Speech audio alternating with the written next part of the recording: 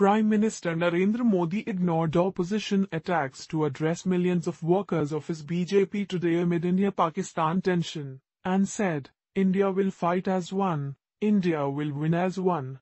The Prime Minister's mega event, pitched as the world's largest video conference, has been roundly criticized by opposition parties in the backdrop of the worst escalation between India and Pakistan in decades. When the enemy supports terror and acts against India, it is to stop India's progress. But we must all ensure that we stand together, stand united, stand with our soldiers to ensure we are strong. Ensure that no matter what, our progress and our work does not stop, said Prime Minister Modi at the event.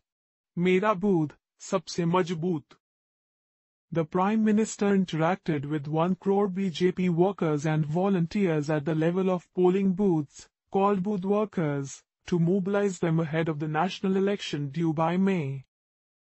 The world is observing our collective will. We have faith in the capabilities of our army. Therefore, it is necessary that there is nothing that affects their morale or allows our enemy to raise a finger at us, Prime Minister Modi said. The ruling party has been targeted by opposition parties who have accused it of focusing on politics and elections at a time the government should be worried about the tension with Pakistan. Ties have nosedived and many countries have urged the escalation of hostilities in the aftermath of the Pulwama terror attack, in which over 40 soldiers were killed by a suicide bomber of the Pakistan-based Jaish-e-Mohammed.